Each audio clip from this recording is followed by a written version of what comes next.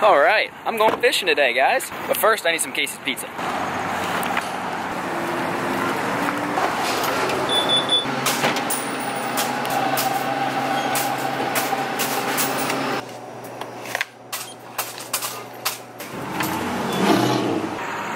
Yeah, that looks good. So again, back-to-back vlogs eating Casey's pizza. It's amazing. It's 5:11 p.m. Normally you guys see me go fishing in the morning. I'm getting a late start today because I spent 7 hours doing accounting homework this morning. I am in college, which takes a lot of time out of my day to go fishing, but it's a perfect day to go pond fishing, throw some topwater, throw some jigs, Senkos, all that fun stuff, and hopefully catch a giant. So I actually just got to the house of a subscriber of mine. His name's Peter. He's gonna take me to a pond that he knows about. Peter says there's gonna be good fish in there. Hopefully he doesn't do what Alec did and told me the spot is fire. Is it fire? It's a fire spot. And then it turned out to suck. This pond sucks. All right, let's go fishing. That right there is the pond. It's a small pond. That sub right there is Peter. Peter's here. He's a subscriber of mine, showing me this pond. Says there's giant fish. You ready to catch some fish? I'm definitely ready to catch some fish. All right, let's do it. So it looks like it's gonna rain here. I don't know how hard, but it might get interesting. So I got a new sponsor, umbrella hat. You guys can check them out, the link down below. It protects yourself from all the rain. You can wear your GoPro and it's never gonna get wet. It also looks pretty cool, so if you're trying to like get with any girls at school or anything at work or anything like that, like this is definitely the way to do it. Go with a frog, with a Wacky Rig Senko, maybe a buzz bait, maybe a little flipping bait, maybe a topwater walking bait, and a squarebill. I think that's enough to fish a pond. What are you gonna start out with? I don't know, probably first bait, squarebill. You're gonna start with a squarebill? Yep. I brought a squarebill. I haven't thrown that yet, so I might actually do that. All right, so the first spot that I'm gonna start at, I guess, is some fallen down trees. Looks like recently fallen in because they still got some green leaves on them. They're right over there. So I'm gonna flip a little creature bait, black and blue creature bait in there and see if they'll bite.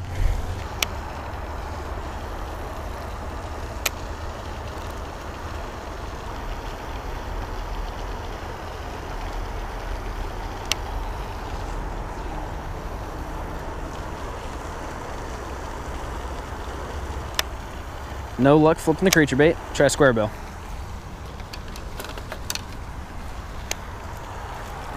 I feel like I haven't thrown a squarebill in months. Probably since I haven't been on a boat. I used to throw them all the time when I go fishing on a boat, but I haven't done that in quite a while, so. Let's see.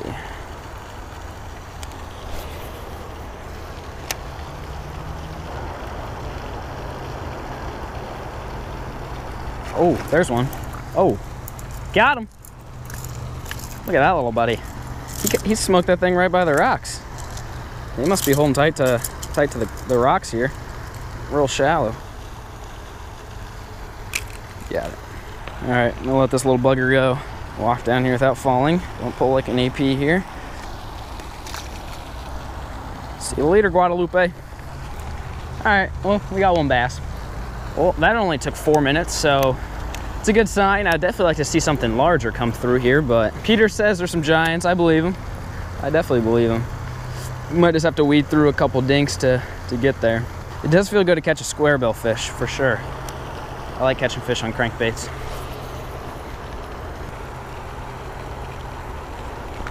Ooh, see, oh crap, I let go of the handle.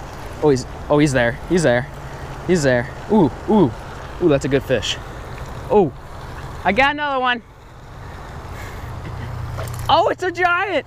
I gotta get it down here somehow. Don't throw it, don't throw it.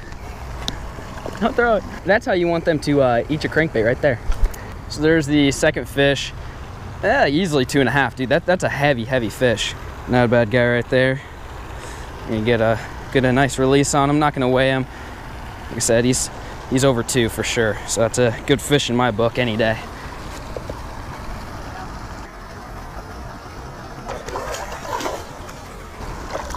See you later, Greg. 2 fish, 2 cast on the squarebill. Woo! All right, so I think I found the bait that they like. We'll see if I can catch one more, and if I do, I'm gonna switch it up. try something else, but that's a really good sign. 2 fish and 2 casts of that Squarebill crank. Oh, there you go. Peter got one, a little guy. This spot looks pretty legit. It's a nice lay down tree here. Flip a little beaver in there and see what happens. Doesn't seem like they want this flipping bait. I thought that for sure they would. It's kind of calm. You'd think they'd be kind of tucked up in trees or something, but so far, all they want is that little Squarebill crank.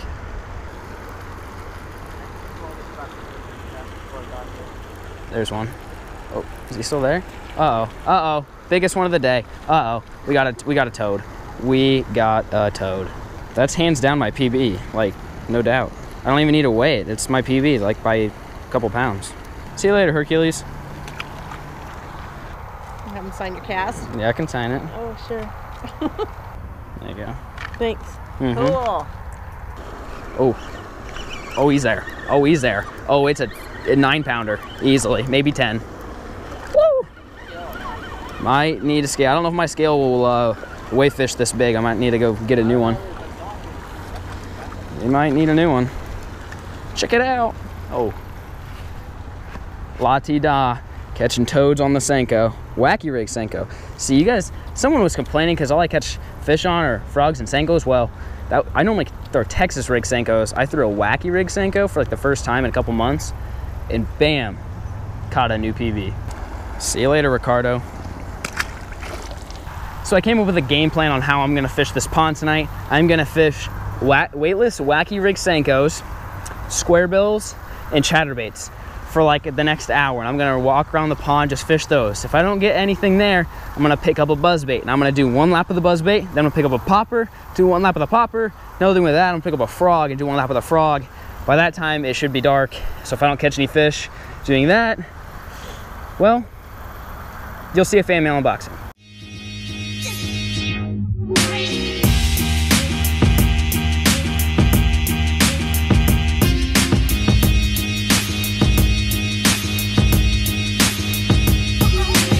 All right, it's buzzbait time. This is a great way to fish and cover water rather quickly. Just grab a buzzbait, go parallel the banks. You'll catch any active or feeding bass pretty much. At least you'll get them to strike at it. You may not hook them, but at least you'll kind of locate the fish this way. And also, if you're into tournaments, this is what I used to do when I fished tournaments in high school. I would, not from the bank obviously, but from a boat, I'd pick up a buzzbait because a lot of times you'd miss fish. So if you're pre-fishing especially, you can cut off the hook on a buzzbait and throw it around, and the fish will explode on you. Normally with the buzzbait, you can tell how big they are by their explosion. They tend to show themselves quite easily. So if you are pre-fishing for a tournament, grab a buzzbait that you don't mind ruining, cut the hook off, don't put a trailer hook on or anything, and just go burn it through the bank, down the bank and everything like that. And it's an easy way to locate fish.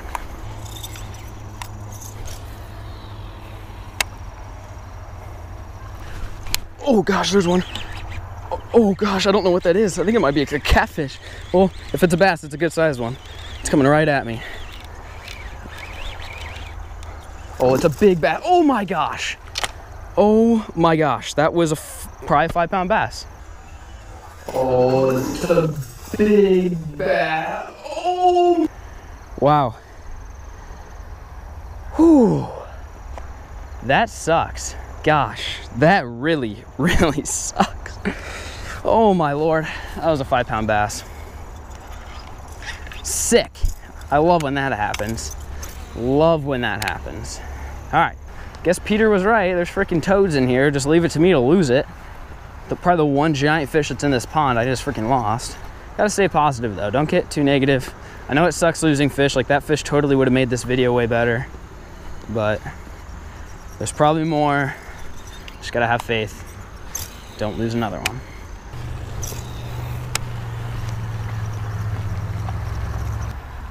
All right guys, so I did 1 circuit with the old black buzzbait and I lost like a 4 or 5 pound bass. That's actually the opposite of what I wanted to happen, but the good news is I know this pond has big fish.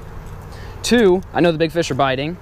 3, there's got to be more like it. So I'm gonna pick up the popper. As hard as it is to put down that buzzbait, I'm gonna pick up a popper, do the same thing, make 1 lap, And instead of picking up that frog, if I don't get bit on that, I'm gonna pick that buzzbait back up, since I know that at least one big fish is interested in that. That probably means more are. So popper time, then buzzbait time, then bedtime. Let's do it. All right, let's see if they like this little popper. Something a little slower, gives them a little more time to eat it. Oh, this looks dirty, definitely. A few moments later.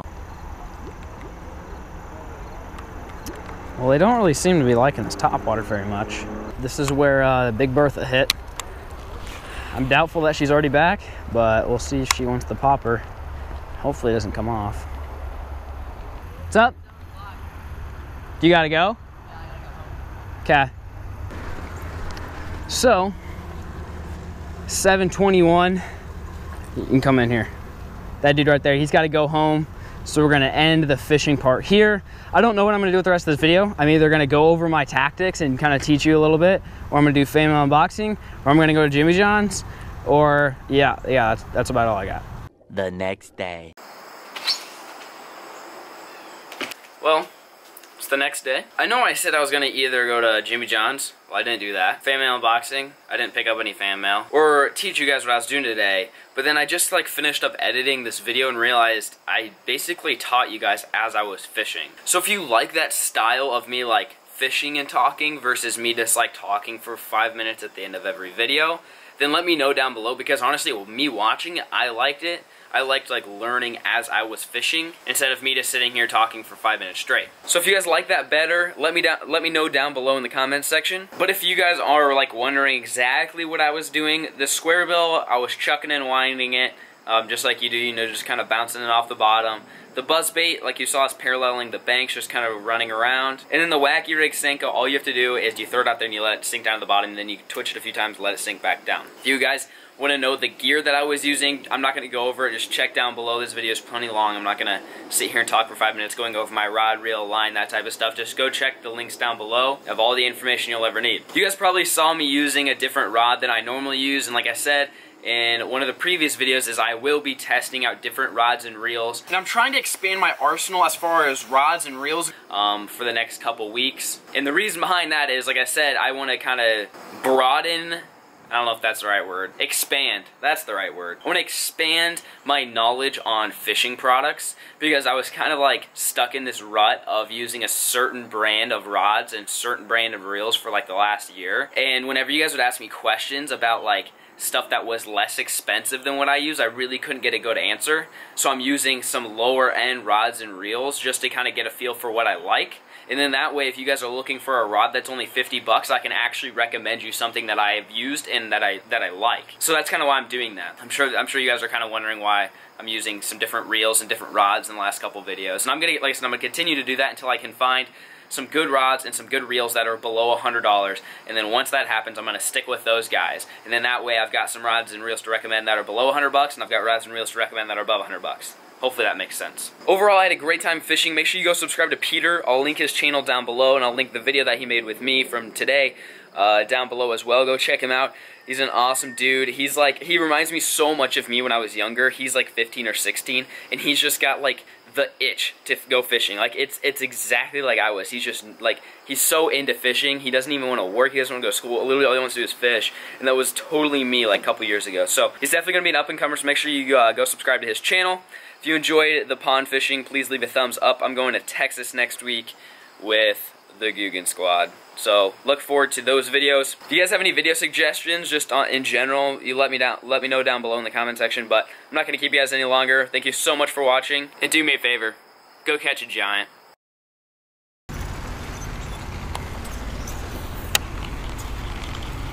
Solid cast right there.